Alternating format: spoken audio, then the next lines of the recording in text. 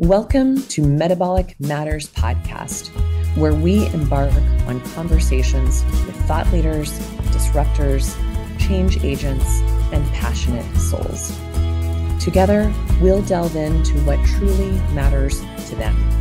And you'll learn how to metabolize this newfound wisdom so you can transform your own metabolic health.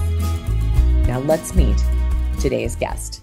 When my co-founders, Steve Ottersberg and Cindy Kennedy, were exploring well-vetted and scientifically sound organizations in the psychedelic-assisted therapy space in response to a growing number of inquiries among our doctors, our advocates, and patients, they stumbled upon Humans Are Good, an organization committed to scientific research, frameworks for improving mind-body health, and media and entertainment for good.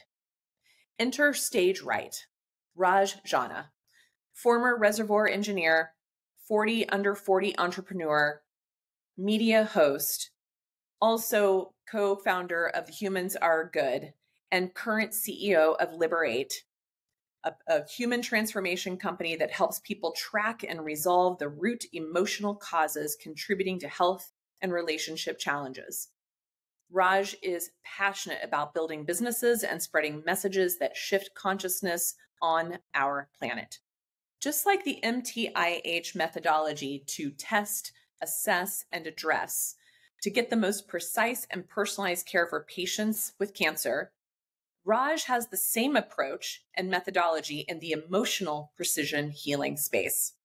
It seemed like a match made in heaven when Humans Are Good and the app Liberate were beta tested on the Metabolic Terrain Institute of Health network, revealing powerful insights and interventions to change mental as well as physical outcomes, improving the lives of our patients and their loved ones enduring the cancer journey. And now, several years later, hundreds of participants later, and dozens of ahas later, especially in relation to psychoneuroendocrine immunology, we know this is just the beginning of a movement to further change the cancer conversation. Join me in discovering how our thoughts, namely our experiences, with the big and little T's, also known as traumas, and the internal programming that goes with it, lays the groundwork to make or break our health. I can't wait for you to listen in on my conversation with Raj. Hi. Raj. We're back. The band is back together. The band is back together. Really back. So I want to even tell, first of all, people heard the intro about you, but what I always think happens, I wish we were always recording what's happening before we go on for these conversations, because that's sometimes where some of the most hilarious fodder comes from. And so one of my favorite things, I just want the audience to tune in on this right now, is we were talking about Raj's podcast voice and amazing microphone. And so we were just kind of having a groove out, and I feel like I'm missing out. I feel like I need to go and get myself a podcast sounding microphone. It just turns on the persona. You're like, you've got like your real life, and then all of a sudden you're like, all right, I'm here to serve. Let's go. Like it's like your cape. You put on your cape and you're like, all right, let's bring our best. You know what I mean?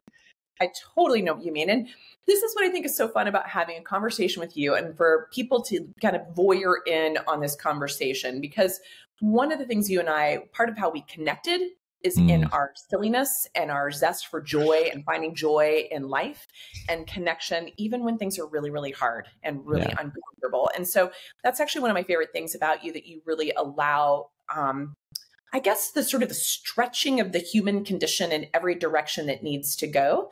And so I want to take our listeners on a little bit of a journey to understand who is Raj Jana and this amazing podcast voice. And so I'm going to start out, we're just going to go big right from the very first question. Okay. How in the world did you move from a petroleum engineer and all the iterations of your life to where we are today to become someone who is passionate about and expert in the creation of precision emotional healing? Whew, I mean, okay, that's a loaded question, but I will do my best to weave a story arc that can tell the full story without getting lost into the details. So, petroleum engineer, was not happy. I wasn't meant to be. I worked for a big oil company at the time, and read a book called The 4-Hour Workweek, which was by a guy named Tim Ferriss, who's also where I learned about this mic, because that's the mic that he uses on his podcast. And it just opened my world to a whole realm of possibilities around just entrepreneurship and what that was. So then I started reading a ton of books and started trying little side hustles. And one of my first side hustles became my main hustle. It was a successful coffee company. But when I was launching my coffee company, I was still working full time, and I had a mentor who worked at the same company die of a heart attack 3 months before his retirement date. And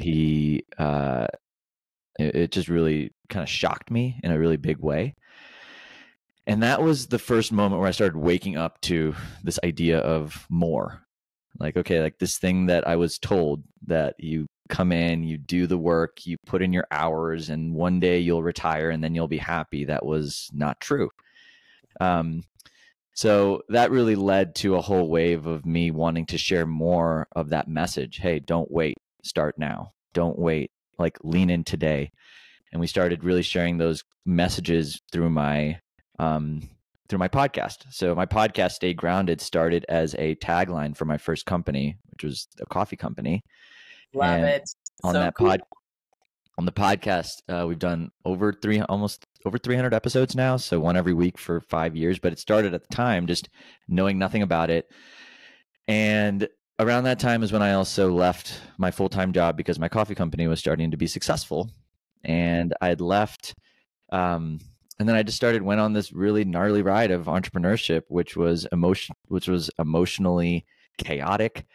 I'm the first entrepreneur in my family. And so my nervous system wasn't equipped to handle the stressors that come from going from a stable, like secure full-time job to being somebody who had large sums of money come in and out, and being hit with different environmental challenges and business challenges. And it was like a lot for my nervous system. And my podcast started turning into this place where I would actually bring on guests to help me out.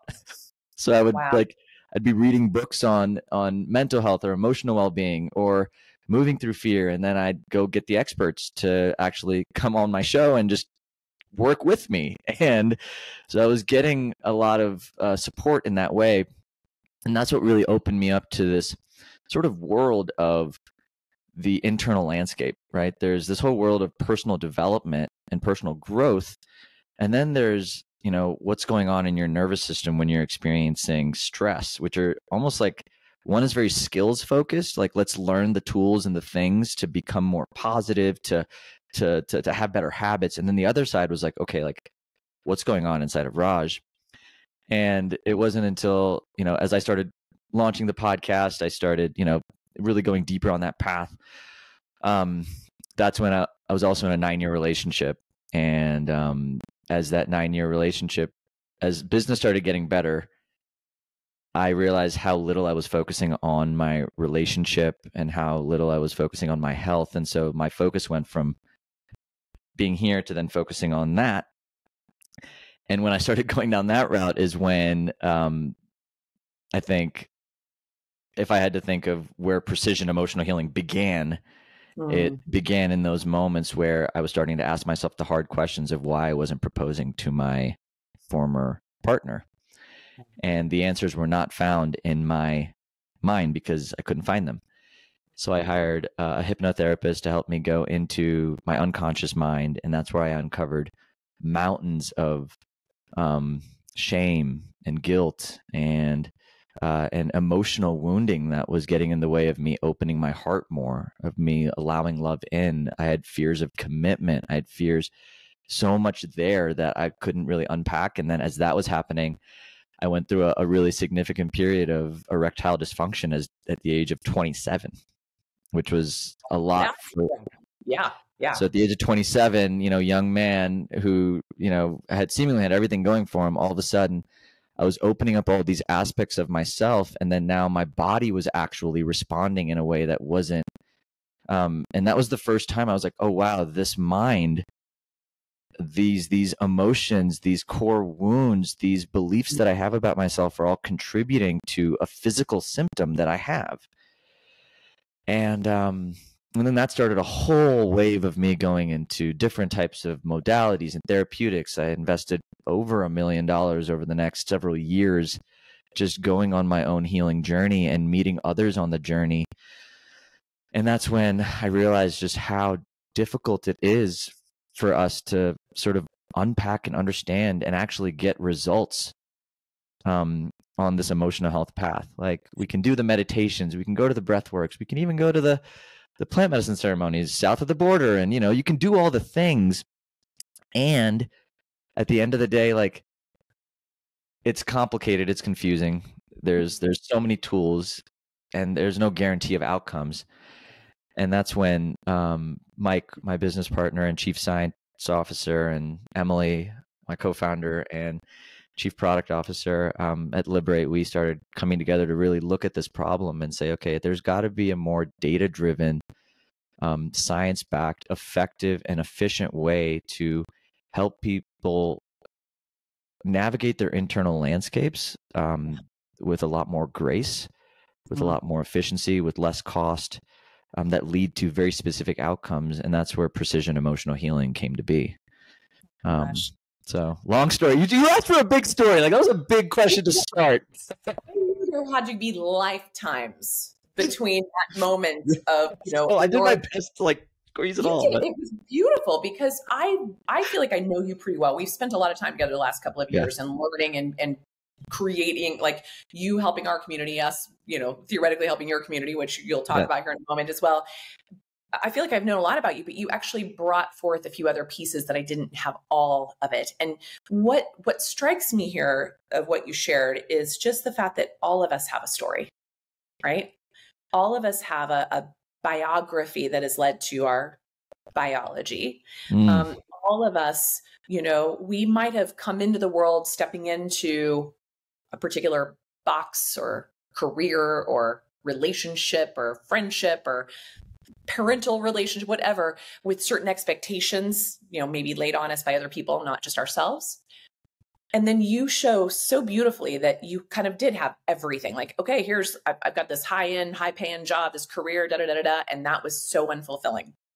And then this next place opened up into, wow, what else is out there for me when you started to learn? And then it made you start to reflect back to the rest of the components of your life.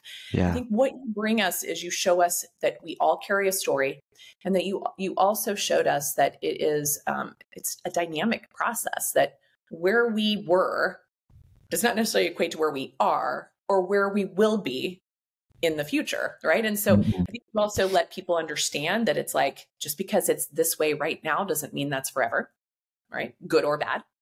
So I think that's really powerful. And then the awarenesses you had along the way that made you start to look at your life in a much more honest and authentic way, and to tune in to, am I in resonance or coherence with what I perceive my life should be and what I'm feeling and experiencing in my being. I think you just like highlighted in that story all the things that is like we all need to be doing. We all are constantly evaluating. It's probably a source of pain and discomfort for many people to be hearing this and maybe realizing they may too be in a 9-year relationship that's not working, or a career that feels really unfulfilling, or a physical condition that is terrifying, to know what's going to happen with it. So I think that your story is gorgeous. I appreciate that you took us on that journey with you and were so vulnerable about it. And I think finally, the big highlight here is the keyword of vulnerability. And so in that, there's 3 definitions I'd love to tackle with you. Kind of know what they look like in the Wikipedia realm or the Chat GPT realm, but I want people to hear your definition of these 3 concepts. And we'll start with the first one. How would you personally, and maybe you as your collective with Liberate and your co-founders, define emotional intelligence? Oh, you asked very beautiful questions, and I appreciate all of those reflections. I really want to name that before I dive into this. Thank you for seeing me.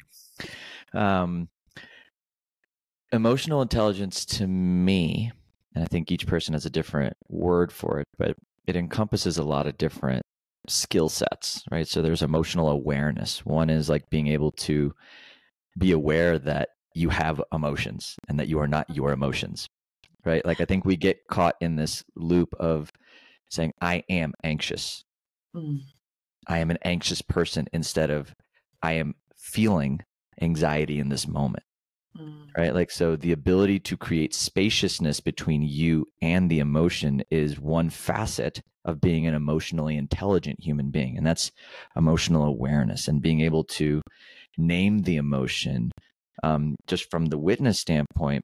But then there's other facets to that, right? There's being able to sit with the emotion and being able to sit comfortably with the emotion. And that's another set of skills. It's emotional regulation, right? Being able to hold space for the emotion within you and not need to do anything with it, not needing to, and this can come in a lot of different forms, right? Like they can come with reaching for the food. Like there's an emotion that happens before you reach for the food. There's an emotion that happens before you do anything. And so being able to cultivate that spaciousness is another facet of being an emotionally intelligent human being. And then I do believe that being able to communicate your emotions with others is another big part of emotion, of being an emotionally intelligent human being. I think vulnerability plays into that, like being able to communicate what you are experiencing without needing to blame the other person, project on the other person, make the other person wrong, but you're owning your experience and not saying, hey, you did this to me, or it's like, hey, I am experiencing this feeling right now as a result of something you said.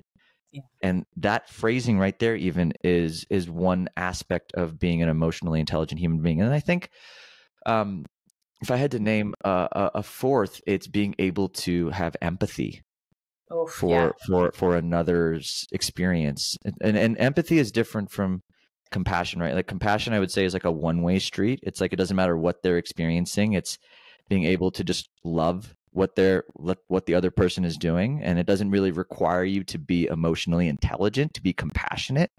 You can just love them for what they're experiencing. But empathy, for me, requires you to kind of put yourself in somebody else's shoes and see and actually see their pain for what it is. And this is where, there's a lot of training that gets to, like, a lot of learning gets to happen. Like, this isn't necessarily just coming from practice. This is, a lot of principles and stuff that you can learn around empathy. Like, for example, just knowing that when somebody's inside of an emotional experience, that is actually their nervous system, responding to a perceived threat in the moment.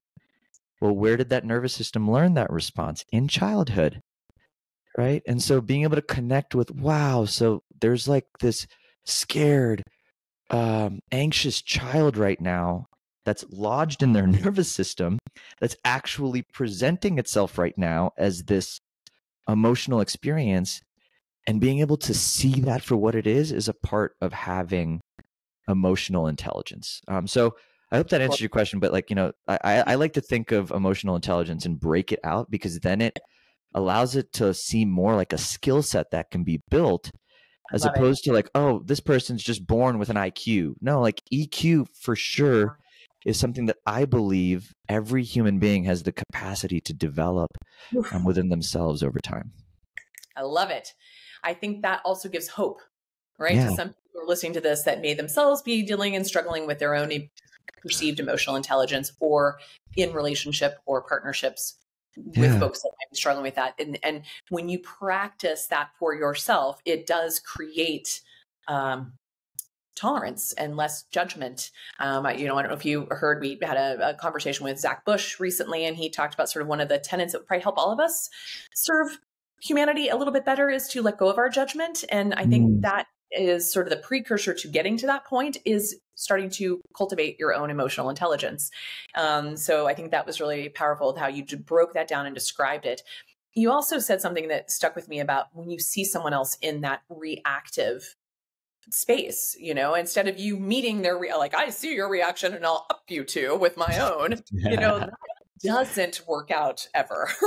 I mean, we're kind of seeing that on the global platform as well, which is a horrible, horrible place to be because we all lose in those moments. We all do. We all suffer more from those moments.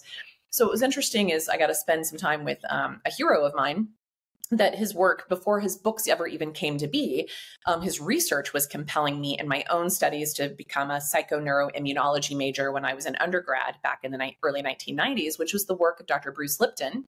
Yes. While he was still at Stanford and all of those places, well, he was still very academia, learning these new concepts. And a good 13 years before his first book, Biology of Belief, came out, I was reading the clinical, the medical, scientific research behind these ideas.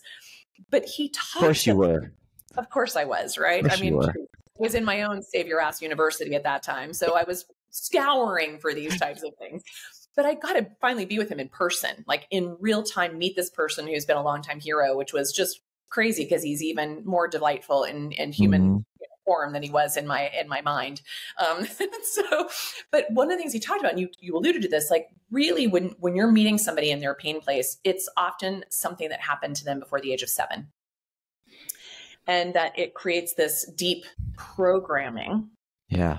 I'm going to talk about this in a moment. We won't go into this entirely, but I want to put this on the parking lot because that's one of the coolest things that I think the Liberate Project does. Is to help take people back to the origin of some of these processes so you can rewrite your narrative in a very different way. And so I just was curious if that 7-year-old piece that he alludes to is showing up for you in your research. We can go deeper into it in a moment, but does that resonate with you of what he describes of that programming at that age? Yeah. I mean, the 0 to 7 is really the place where our brains are most impressionable. Right? Like the prefrontal cortex really hasn't developed up until that point yet. So your amygdala,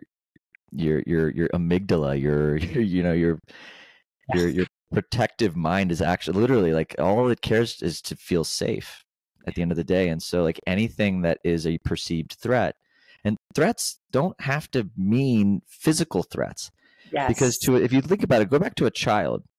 Yeah. If a 4-year-old child is left alone in a grocery store, mom and dad are just like around the corner over there, but the child can't see mom and dad. All of a sudden, the child is left to his or him like freaking out. Yeah.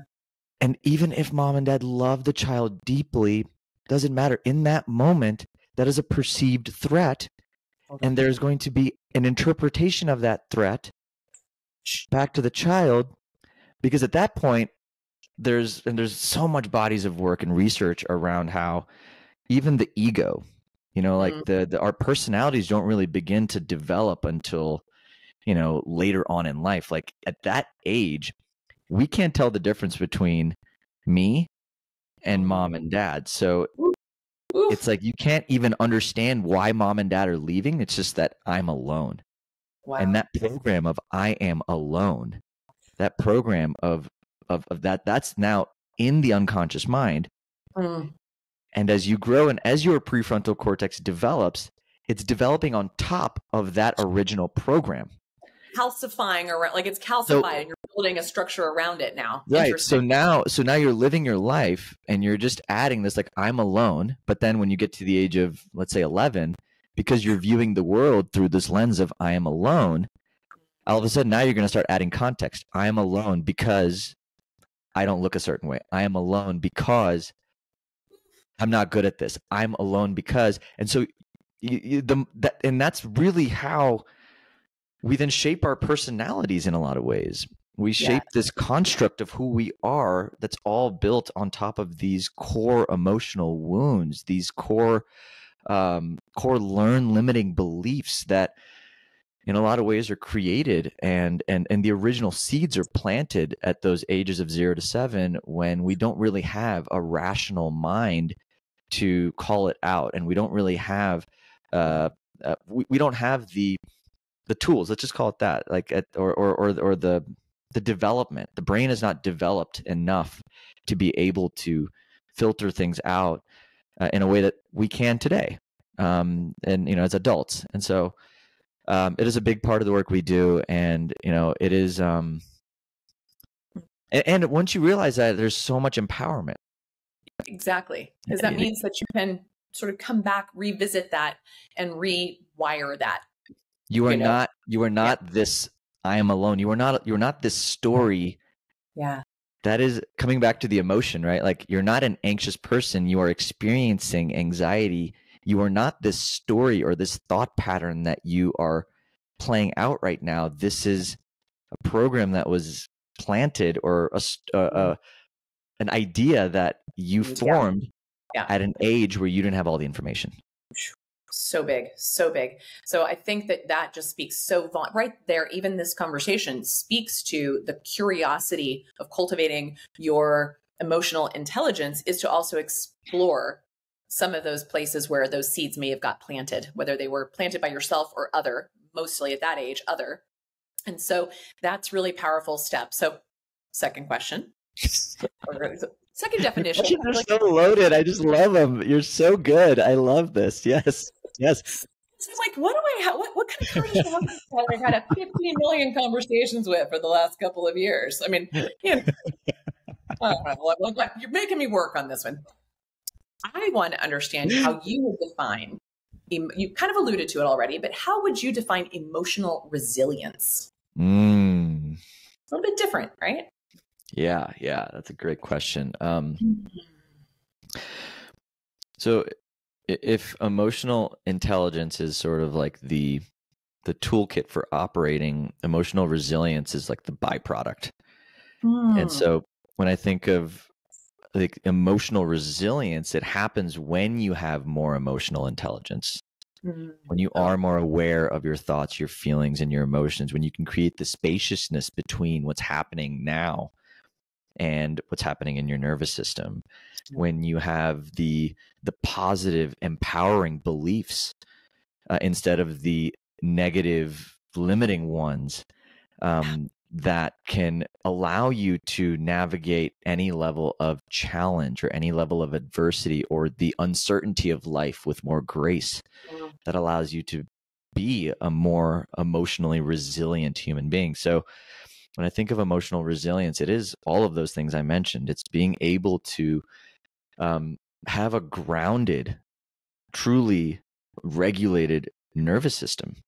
At the end of the day, that's really what emotional resilience is. It's a part of nervous system health. When your nervous system is not responding to threats, you are a naturally more emotionally resilient human being. When your nervous system is on the side of you, and those are the things that come from actually pursuing emotional intelligence. So I guess there's so much that can be covered in emotional resilience alone, but that's just a few ways. One is, so anyways, I can go in a lot of other directions, but.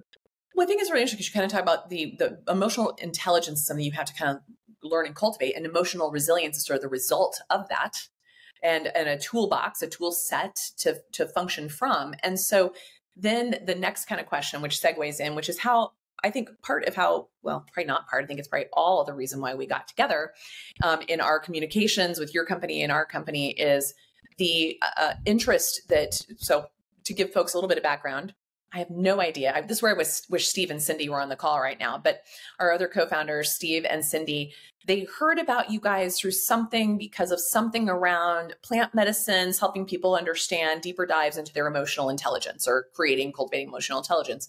They ended up setting up a call with you guys. And that's when they learned that you were far more than that. And that's when you learned that we were far more than maybe what the world was seeing of us as well. And in that moment was the concept where we completely aligned, was in this concept of precision.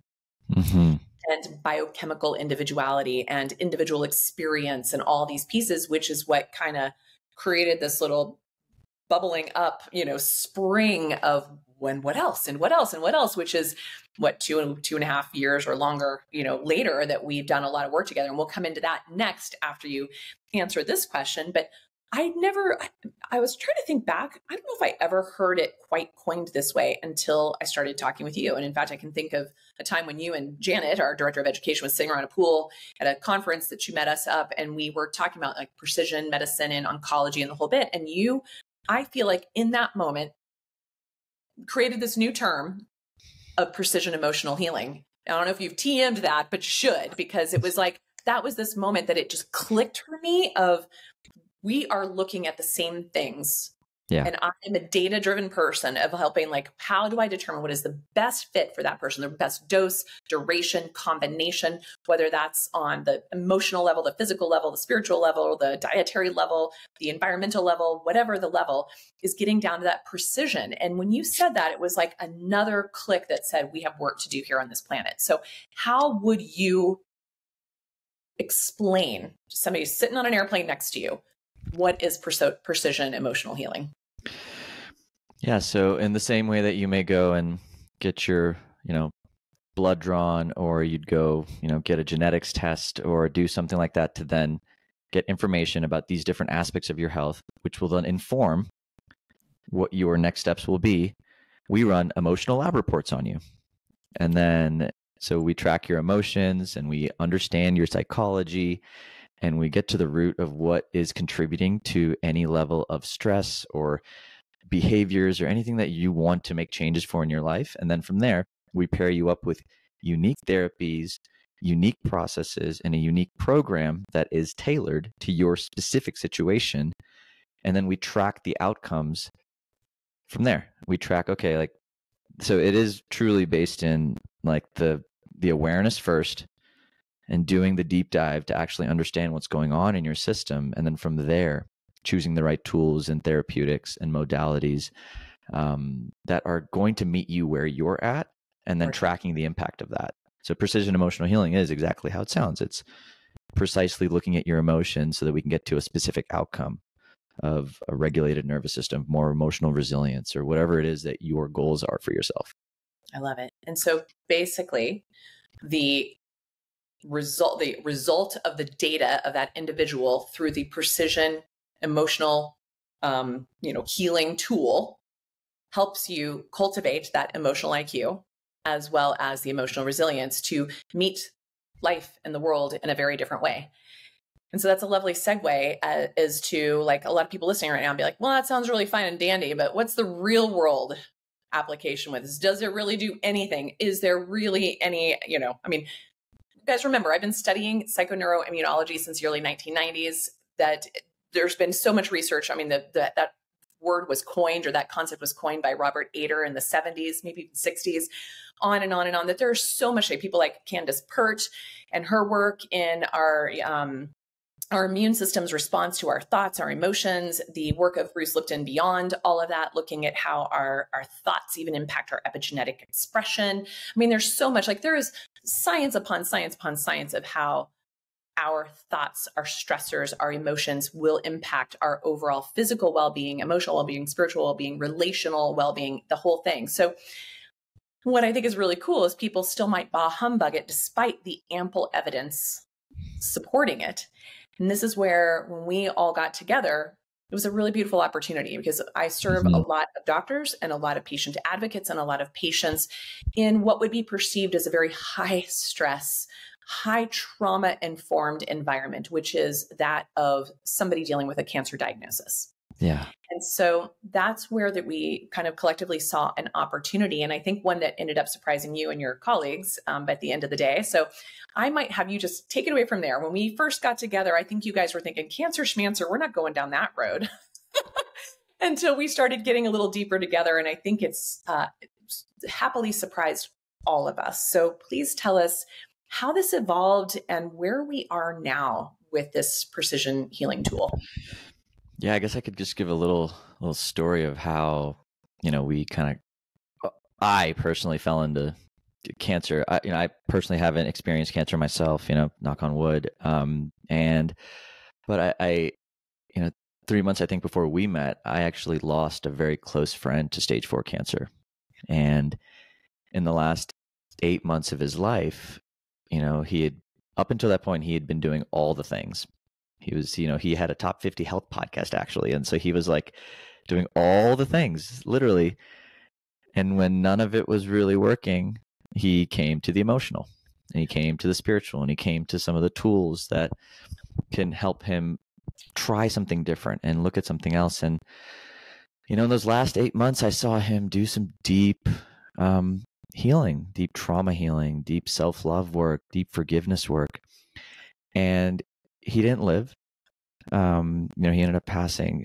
And I saw the impact that him doing that type of work had on his family, on the 2 children that he left behind, and the way that they remember him, on the way that his wife spoke at his funeral, and the legacy of self-love that he left behind. And it was just one of the most empowering and powerful experiences, getting to be a part of his life in the way that I was up until the end. And, then 3 months later, when our partnership kind of just fell into awareness, it became really clear that, supporting cancer families is an incredibly important mission. It is something that has to exist in the world. And when we started actually taking people through our process, which is a really simple process of, we have our app where you log your emotions in the app, and then you attend a 90-minute session where we then track your emotions and the history of your emotions back in time. And as we were taking some of your early patient advocates, I think there was one of your advocates who was an active cancer patient as well. And when she started tracking her emotions back in time, as she was recalling memories from the age of 15, she started having pain or agitation where her tumor was. And that was the first time we, on our side, were like, oh my gosh, like, beyond just being able to support the mental and emotional well-being of this incredible human being, there seems to be evidence, at least in this very direct, visceral case, that this individual's cancer has some type of an emotional root contributing to it.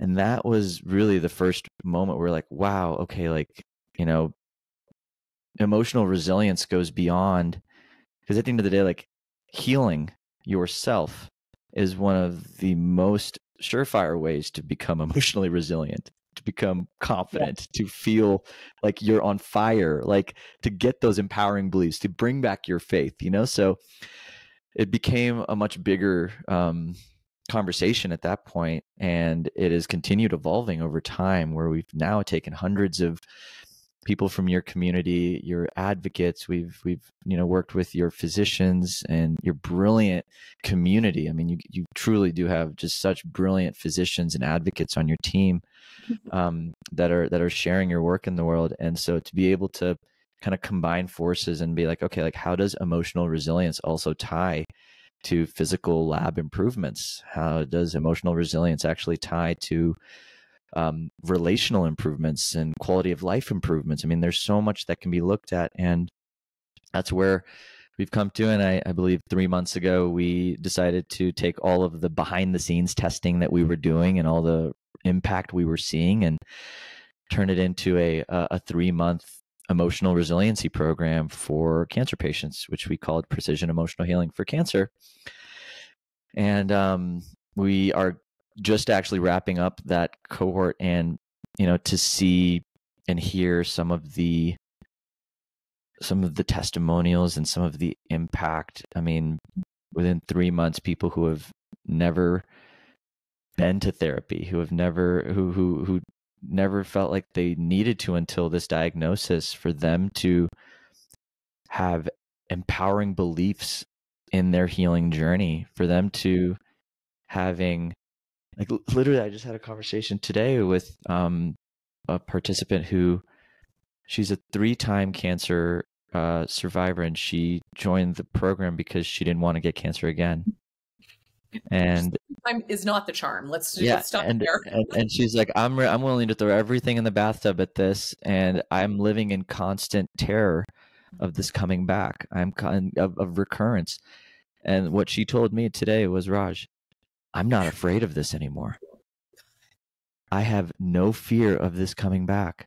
I know in my bones that it's not coming back.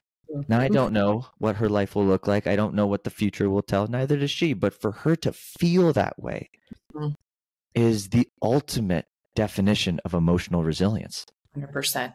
That to me is that's where we want to get to. We cannot control what happens in our lives. We really can't. We'd like to think we can. And so to me, if I even had to paint what is emotional resilience, it is not being at the mercy of life. It is developing the mindset and the tool set to know that I can't control life, but no matter what life throws at me, I am safe, I am calm, and I am here for it. Woof. And that is, and I mean, I can talk so many other testimonials and all the things that have come out of it. But it's been one of the most, honestly, soul nourishing like truly, we are so grateful for the work you do and the opportunities we've had to support just cancer patients in this way. And I'll pause there because it's just a lot. Let that rain down on everybody for a moment, because that is probably in the, there's so many elements in the oncology, the cancering journey. There's the prevention of, because you have a loved one or you recognize the statistics showing that half of us will be diagnosed with this sometime in our lifetime, right? So a lot of people are like, I'm not doing that. I watched my mother or my grandmother or my best friend or whoever. So there's people who are taking that step. I'll tell you, they're the smallest population though, because I think everyone thinks, it'll never happen to me. And so that group, it's like, hopefully those people are listening right now that say, I'd like to get curious. I'd like to up my EI quotient and my, my emotional resilience quotient to fortify myself in a way that can handle anything coming my way in life. I think that's really big. Then we have the folks that are in the moment of a cancering diagnosis, no matter if it's initial diagnosis to 4 rounds of, treatment lines later, or what have you, that are told, you're cured, you're not, whatever, right? Like wherever they are, that's in the moment of a cancer diagnosis itself. And that is often more of like I think of that as almost like the survival place of like, I'm just like trying to get through the race. I mean, that's even where in standard of care, when you finish chemotherapy or radiation, you ring the bell at the end and everyone, it's like, oh, the celebration, it's over. And yet what people like me, and in my world and in your world, what we recognize is actually that bell is actually the starting line. Yeah. It's like, you just like triaged yourself. You like bandaged yourself up enough, and now the real work begins. But people don't think about that. So if you're listening and you're in that place, I'd like you to maybe try that on for size to understand that cancer was the ultimate wake-up call, the ultimate opportunity, the ultimate messenger, and whatever tools you use to get you into a place of sort of safety, perceived remission or what have you, that is just like one facet of this. And now the real work begins for you to understand the terrain in which you got sick. And so much of that terrain is involved in what Raj and I are talking about. And then you get that third part, which is what Raj was just giving an example of, which is what they call survivorship or post-treatment, where I tell you that is, in my book, in my experience, and those of you listening, if you agree or disagree, I'd love to hear from you about this. But my experience is that's actually the most dangerous place to be on this journey, because it is the place of the unknown. It is the place of the waiting for the other shoe to drop. It is the place where fear can often drive the car. And when you are driven by fear, you don't have emotional intelligence or emotional resilience. You are reactive, and you are leaving a nervous system in a state that increases, like decreases your immune function and increases sympathetic nervous system tone, which increases cellular proliferation and migration around the body. And so it is like just that thought process alone. And there is plenty of data and studies showing what I'm saying here. That's the place where I'd really love to make sure that, people, I'd love for them to have access to you along the whole way, but that's a particular community that I feel like is really left to their own devices, because you kind of feel like even if you're in standard of care treatment and it's kicking your ass and you're having all the terrible side effects, you are still feeling supported in some way. Yeah. But once you're through it, you are, talk about being alone. And so the three questions that Dr. Bruce Lipton asks you when he kind of does kinesiology, does kind of like a Psych K evaluation. He asks 3 questions of folks, which this is where I think this ties very much into, then you tell us a bit more specific about Liberate itself. But he says, the one question you ask your body through this process is, do I love myself? That's one question. That's a doozy, right? Right? It's like, cool, like that went off. And people are like, wait, I've never really asked myself that question. Most people don't even know what that means. Exactly. And exactly. We'll come back. Let's hold that. I want to come back to that, because that's huge. Second question is, do I feel safe? And you just spoke to that really well there. And then the third one is, am I healthy? Those are the 3 questions they ask through the Psych K process. And your body will not lie as you're doing that process and you're having it tested correctly. To go through life, that we're dealing with at least one of those programs being off kilter. Some of us are all 3 of them are off kilter. And I, when asking him, even while we were together a few weeks ago, like, how do you fix this? This to me is where Liberate comes in, because what will help someone overcome those patterns in one person will not be what helps somebody overcome those patterns in another. And to me, when I look at this, if those 3 questions are still of question for you, you got to get some support. Yeah. You have to even dig in to know if those are questions you can even ask and answer. And so talk to me about, you gave the group a little bit about understanding of sort of the process of trigger mapping and going through the evaluation of where these patterns started to arise, and then to align them with sort of what treatments seem to fit that pattern the best, because again, you're at that precision approach here. But hearing those 3 questions and hearing those sort of 3 phases of the oncology journey, where do you think Liberate has the greatest utility? Well, I mean, if you have emotions that are ruling your life, unconsciously ruling your life, I think we have something to offer you. We have a tool that you can go into, and between 6 weeks to 3 months, like, you'll see measurable improvements in your emotional well-being. So that's something that I'll just name there. It doesn't matter where you're at in your journey. Cool. Another, I would say, like a case study that we've seen of a patient who's actively in the cancering process. So that stage 2 person, cancer is the ultimate teacher. You speak so eloquently and beautifully about this, right? So I'm not going to go too deep down that. It is the ultimate wake-up call. It is the ultimate cry from your body for love, right? It is the ultimate cry from your body, pay attention. And it's the ultimate sort of like stop, complete stop. Doesn't matter what you're doing. It's time to focus on your health. It's time to look at the choices you're making and make hard decisions, whether that's in your personal life, in your work life, in your relational life, in your the way you think about life. Like, doesn't matter. So there's this giant wake up call that's happening in that moment. Now, in that moment, you're also facing an existential threat, So there's that piece of like, okay, I got to figure out who the heck I am happening, right? Which is the ultimate journey of self-love, right? Is coming back to who you are, who you really are, not who you've been for other people, not what you've done in the past, not it's prioritizing your well-being. It's prioritizing your authenticity, your true self and your desires, and creating a life around that. And then the other side, it's like, okay, I don't feel safe, right? For individuals who are in that process, I believe that what we have is incredibly beneficial, because not only is the Liberate process, so the Liberate process begins with a true assessment, if you would, of your emotions and where they're coming from, to pair you up with a plan to help you regulate your nervous system in those moments where you feel unsafe. In those moments where your fight or flight response is going, like, we have tools that we provide you that are personalized to you to calm yourself. When you're going into those to go check out your labs and the scanxiety starts coming up, like, we have tools for you to actually come back to you and feel safe and feel trusting in the process of becoming healthier. And while that's happening, we're also showing you why you are the way you are.